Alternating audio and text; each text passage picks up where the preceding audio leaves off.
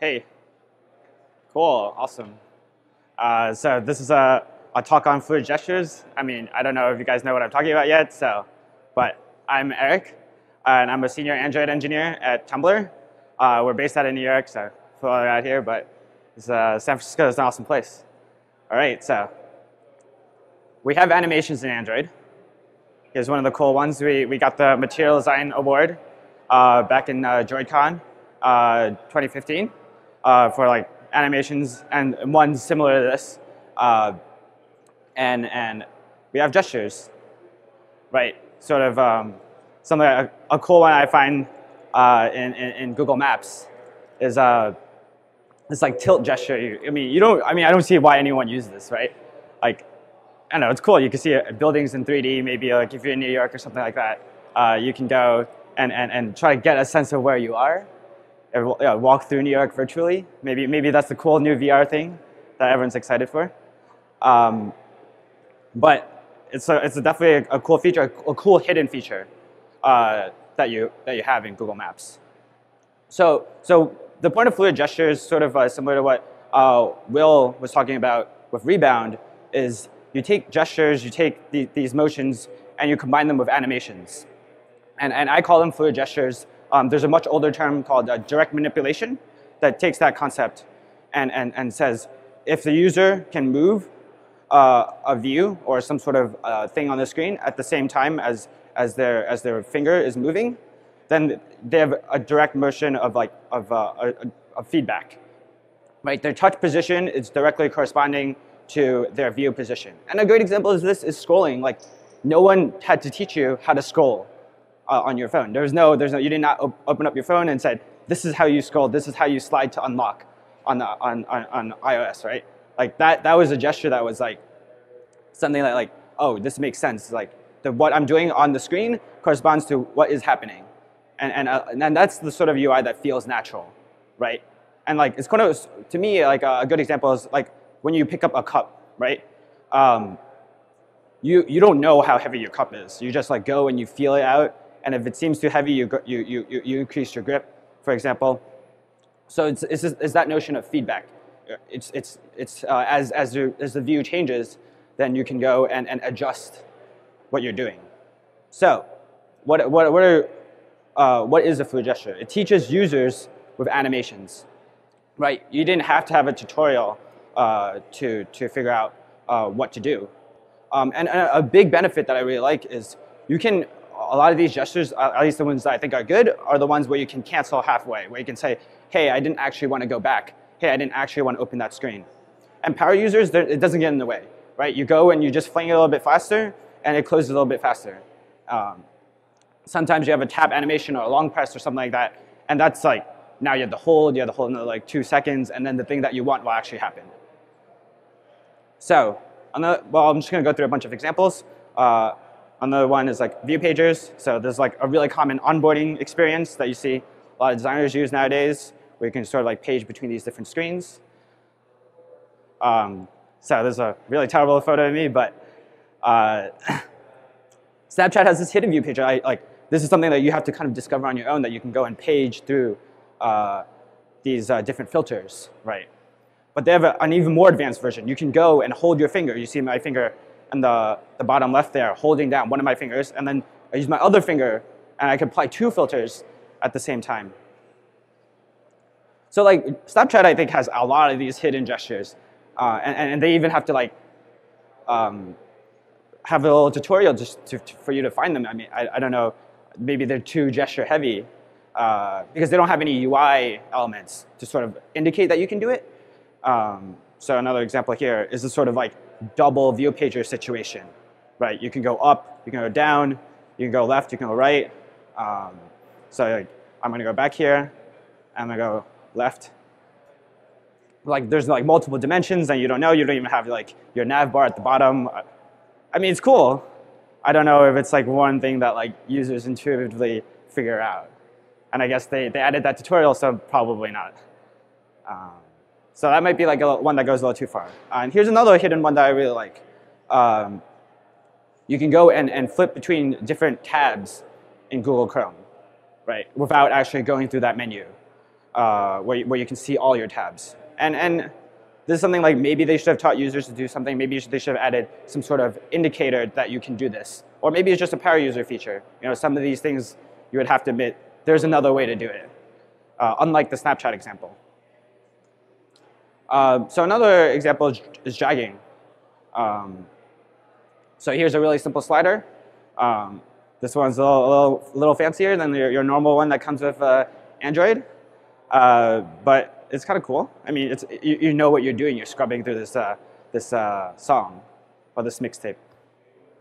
But I mean, it's also tremendously useful. Like if you wanted to reorder something in a list, like I don't know how, like there might be some complicated checkbox situation for rearranging items, but this is super natural, right? This is something that's like you go and you click on the item, you drag it, and then you place it where you want it to be. You have this like hover state situation, so it's shadow, if shadow is the right word. And something here is a more complicated Tumblr feature where you can go and take a set of photos and rearrange them. And I think this is something, it's a little more restricted than what you can do with Instagram's, I think it's called layout. And it's sort of natural in some sense, but you sort of also get a sense of what the rules are. You can only have 3 photos in a row. Each photo must be in a row or something like that. It's something that the animations help you figure out what you can and can't do, right? Because if the photos don't move, then like maybe you can't do that. Cool. Another example is transitions. So here in this case, this is one that I don't know how I discovered. I discovered it accidentally when I was like using the Dropbox app. You can kind of do the same sort of thing that you can do in newer iOS versions, where you can go and swipe to go back. And it's not really obvious because you can see I'm going back forward here, and then what's happening there is like, how did I know that I could do that? There was no animation that said, oh, you can also swipe to go back. But it's something that's also really useful. I mean, they added it to iOS because on big phones, it's something that you just can't reach that button. But I guess they figured it was cool here, even though there's a back button on the bottom left. Sometimes maybe power users want to go back faster. I don't know. And there's all the same sort of transition. I don't know why they added the 3D part, but maybe it made it more obvious to users that you're in this like layered view where you can view the multiple tabs in Google Chrome. So here's a really crazy one. I don't know how long it took them to do this.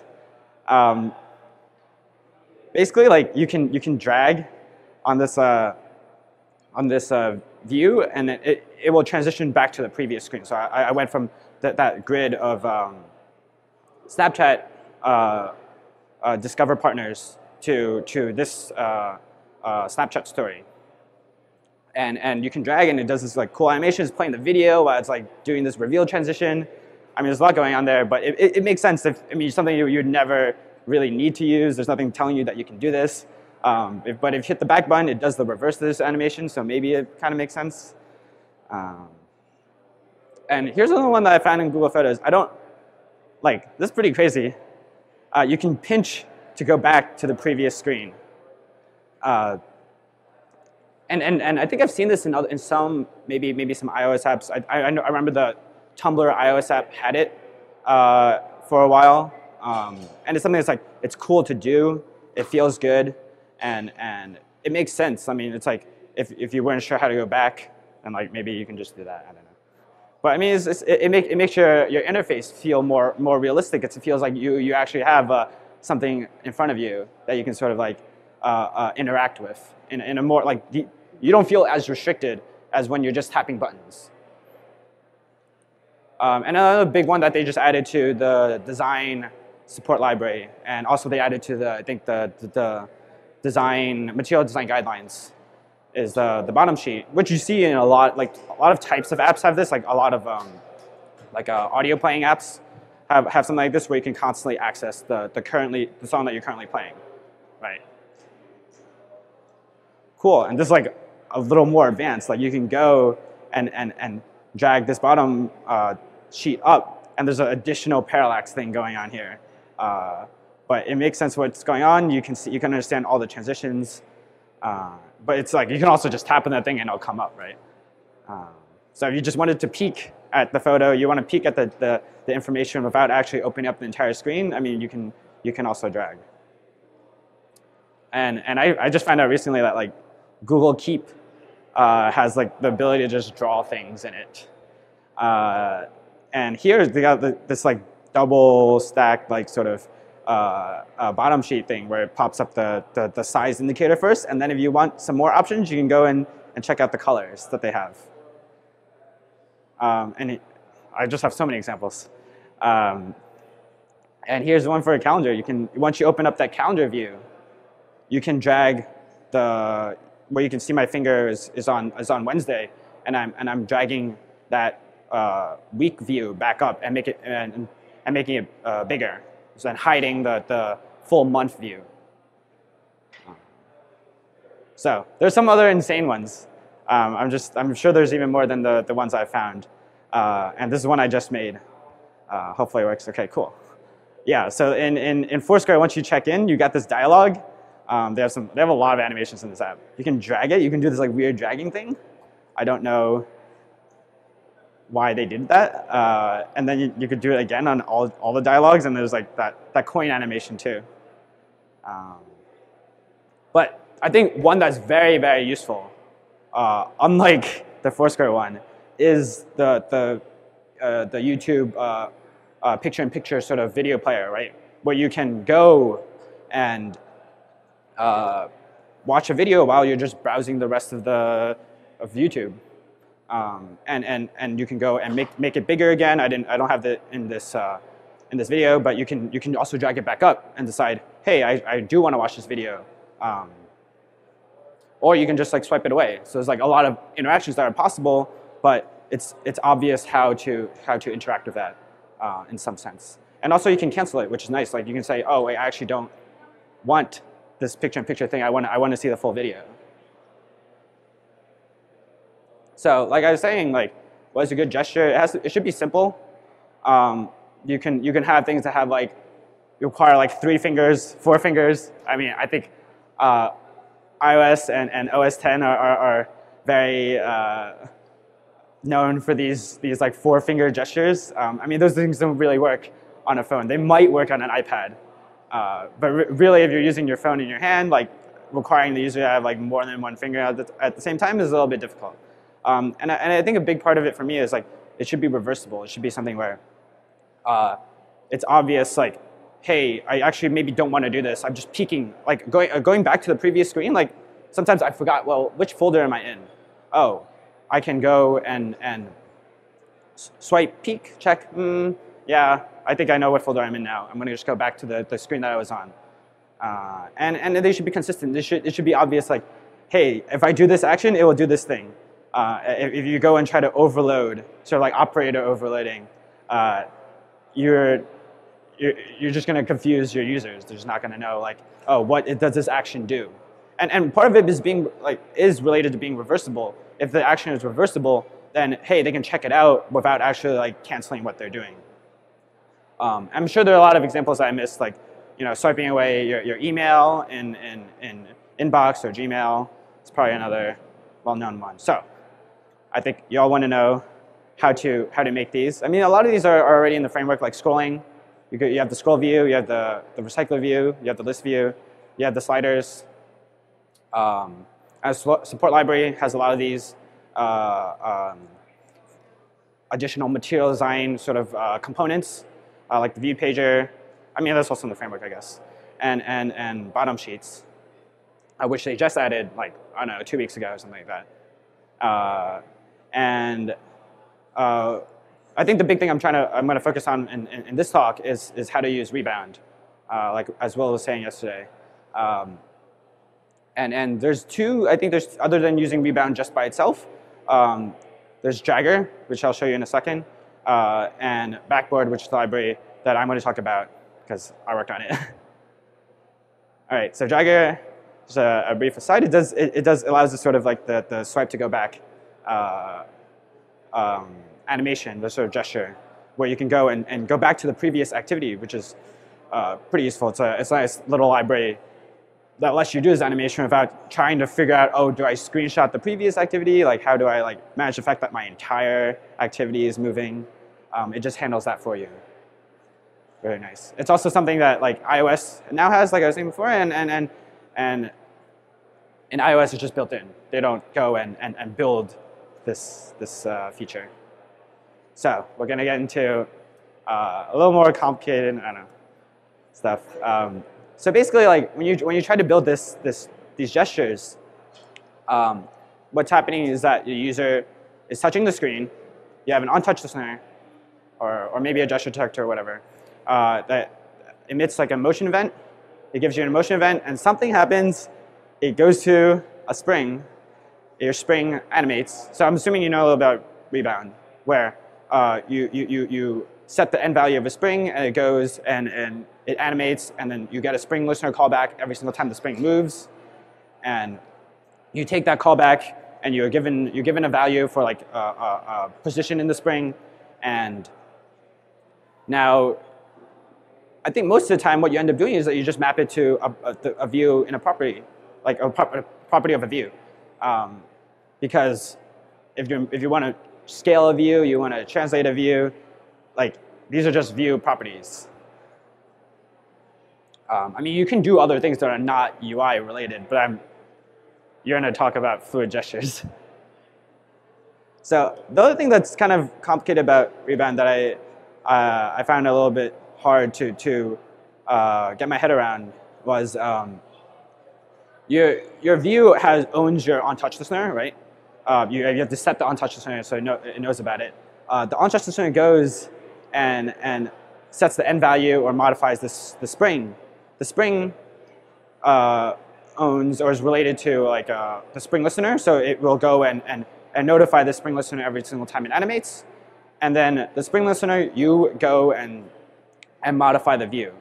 And this is something like you have to set up this entire architecture when you are using Rebound. And I found that it seemed to me like you would have issues with like references and maybe memory leaks because maybe you forget to unassign the spring listener from the spring, or you forget to like basically detach these callbacks from each other. And another thing that I was talking about, I said you had to do something to go from a motion event to the end value of a spring. Like what do you do? And then you have to do the same thing in reverse. You have to go and take that value from the spring and you have to map it to a view position, right? Like there's only so many things you're going to do here. But it's not obvious like what should I, like what value should I set? Like a motion event, you have an X and a Y, and maybe that corresponds to pixels. And your spring value, should that be in pixels? Should that be in like DP? And then your view property probably also set in pixels or DP or something like that. Or maybe if you're doing scale, like what units are scaling, I don't know. And they have there's one useful utility method, map value from range to range, which I'll talk about. And basically that will help you do this sort of mapping. So this is like the traditional Rebound example, where you press on the image and it shrinks. So I think Will was talking about this yesterday. So what's really happening here? You get an action down motion event. You go from a previous value of 0, so that's like the lower left, and you go to the upper right. You go to a value of 1 instantaneously, right? And then you take that and you map that value to the spring. So in this case, it's super simple. You're mapping from 0 to 1, and then you're going to change the end value of your spring from 0 to 1. We don't really need an equation here. We don't really need map value from range to range. So that part is simple. But remember, there's scaling. You're not going from a scale of 0 just to to a scale of 1. And in code, I think I'm using the same exact code that he showed yesterday, because it's just directly from the examples. So action down, you set the end value 1. You cancel, you lift up your finger, set an end value of 0. So you can imagine the other side of this square wave type thing, the leading edge be going down from 1 to 0 when you lift your finger up. So how do you take that spring value and convert that to a scale? Well, in his example, he takes the current value, applies this function 1 minus 0.5 times the current value, and he sets that on the view. And it's actually, I mean, simpler as like a map value from range to range. You're going from 0 to 1, that range, and you're taking that range, you're mapping that range from 1 to 0, like half. So you take it, you're shrinking it by half, and then you're also flipping it. So makes sense. I didn't go and prove this. I'm sure you can go and write a proof that this math works out. Or you can look at the code. And here's the same code where you go and you use that equation to set the scale based on the current spring value. Right. And he's doing it for scale x and scale y. So you can imagine you couldn't have, you could be changing multiple view properties at the same time. So it's that same animation again when you press down and it gets smaller. Cool. So I think we've all seen the Facebook chat heads, and I think I have it here. There you go. And you can drag it around. I was thinking, like, how do I make this animation with rebound? How do I make this gesture happen with rebound? Because what do I use as my range of my spring? Like, do I take the screen coordinates and say, oh, 1 is equal to the edge of the spring, or do I like what happens with like y? And the more I thought about it, I was like, this is something I really shouldn't be thinking about. This is something that should be a lot simpler. So actually, and another thing is that I saw that Google Play Games added the ability to record yourself while you're playing a game. A similar sort of animation, but they don't have that sort of like physicality where you have that bounciness that happens. It just follows your finger directly, and when you drop your head, I guess my head, on the X, it just like goes away. It doesn't like spring into place. I don't know like what range I need to be for that X to activate. Oh, there you go. Get the red thing. So there's a similar sort of idea that in Backboard where we try to go and move a view. So how do we do this in 2 dimensions? Well, you know that you're going to take motion event get x, do something to it, and map it to view at translation x, right? So you're taking a property in motion event and mapping it to a property on a view.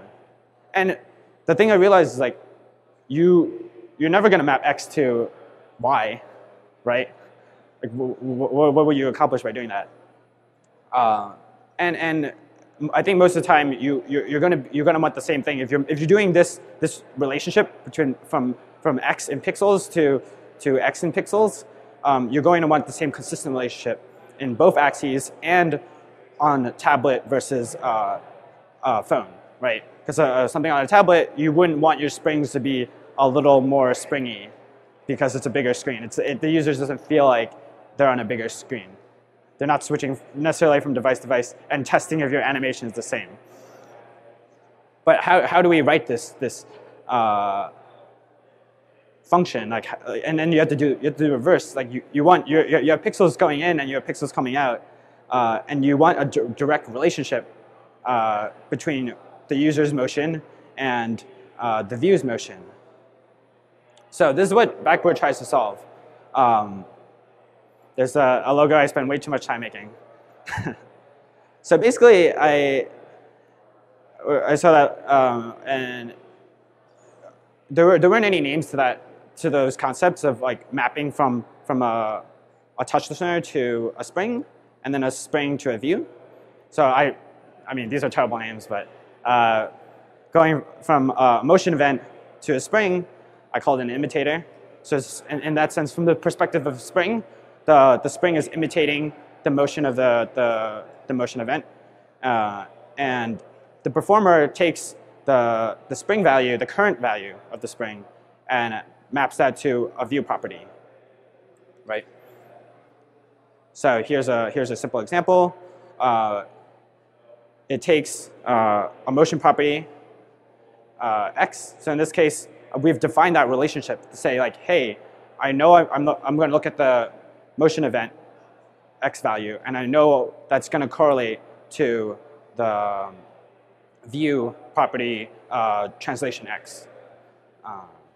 So when you get a touch event, we will imitate that and perturb the spring. And a performer goes and does that on the other side, and well, I mean, in this case, it's a different spring, but you're taking the motion of that spring and mapping that to translation x, right? Like, there's only so many view properties, and Google's already developed this framework where you can refer to view properties using these generics, right? The property generics. Cool. So basically, Backboard is a sort of thin, very Swiss cheesy layer on top of Rebound. Basically, you can go and you can use a spring listener just like you were using before. You can use a touch listener like you were using before. But in this case, I gave them names. In this case, I gave them some functionality. And if you want to do more complicated behavior, then you can go and modify that or put in your own components. And there's this other thing called an actor, which tries to tie these two concepts together. When you know about both sides of the animation, then it can just hook up the components. You know that you have this gesture happening, and you know that you want to take the user's input and you want to map it directly to a view. I mean, you can do more sort of like complicated interactions where a view moves another view in Rebound. But we're focusing here on making things like chat heads, where it's you're moving the same view that you are touching. So scaling a view on press, that same animation you saw earlier, the same gesture. This is how you do it in Backboard. You create a thing. So you create a spring, you have a spring system, and you take a performer, but I have a subclass of a performer that makes it a little bit easier to use. And it adds that same map value to value method that you had to call manually before. And here we're specifying, hey, we're going to map 0 to 1 to that same 0 to 1 to half, and we're going to do it in scale x and scale y. And then we're going to have a toggle imitator, so you can go in subclass and add that behavior and reuse that behavior for your spring listeners. And a toggle imitator just says on down, I'm going to go to 1, and when you lift up your finger, you're going to mutate the spring to be a value of 0. So the same sort of interaction. So this is the same thing in Backboard.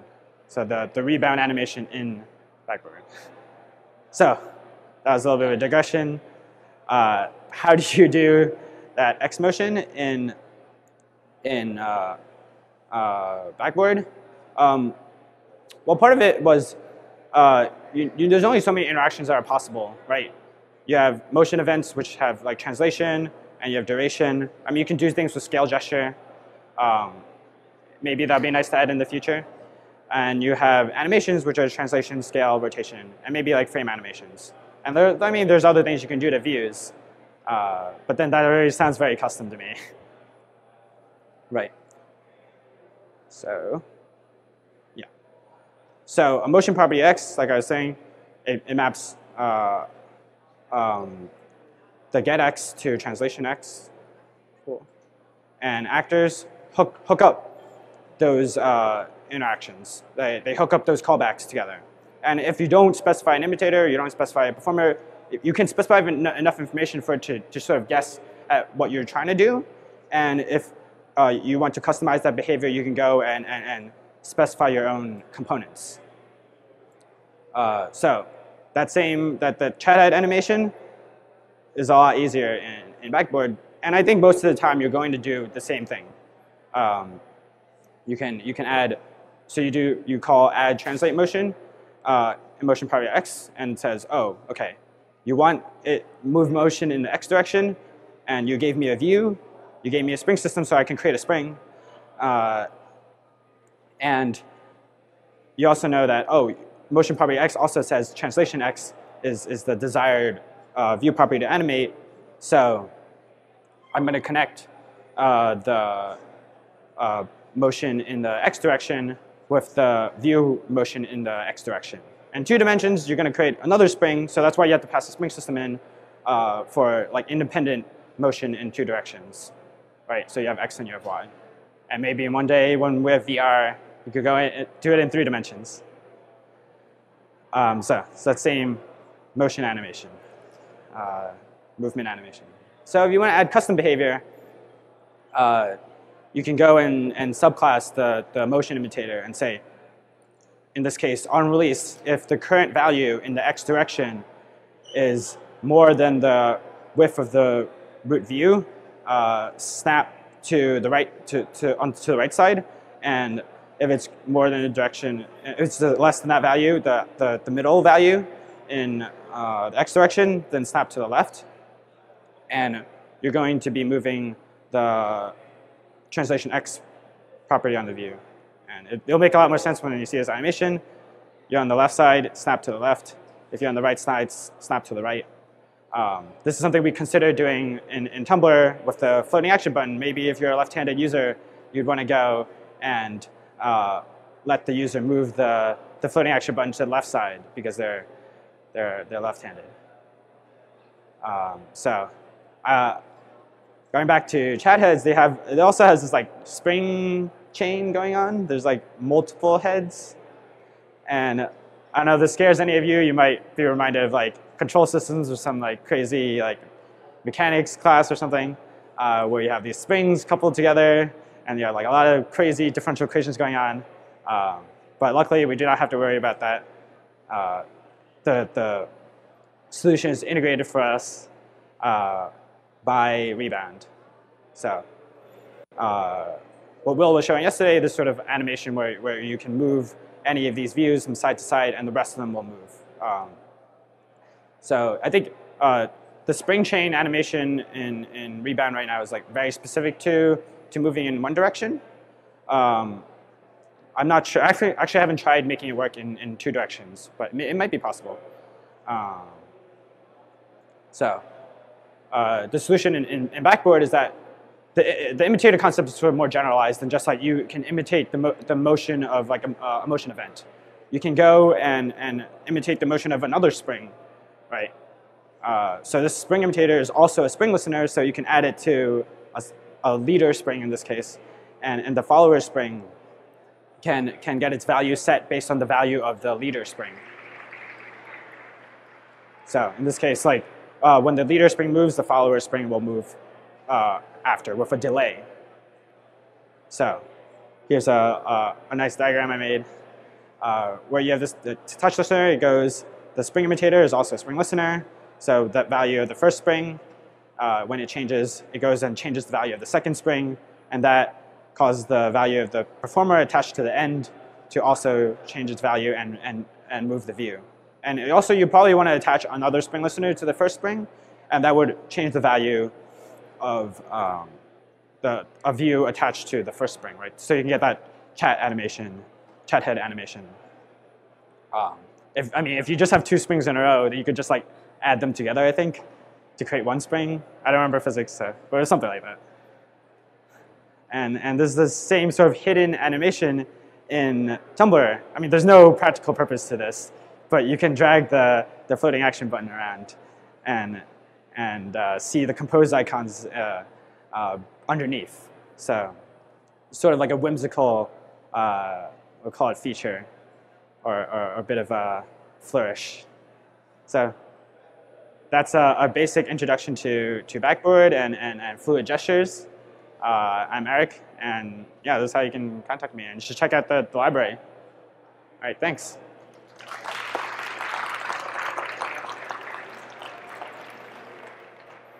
Are there any questions?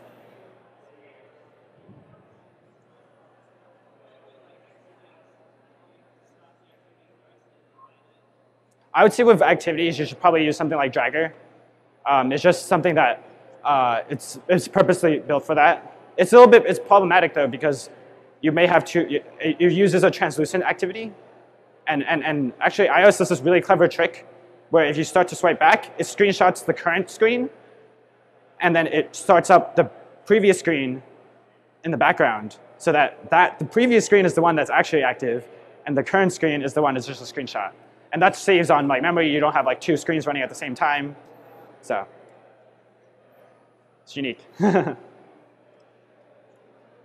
Cool. All right, thanks for coming.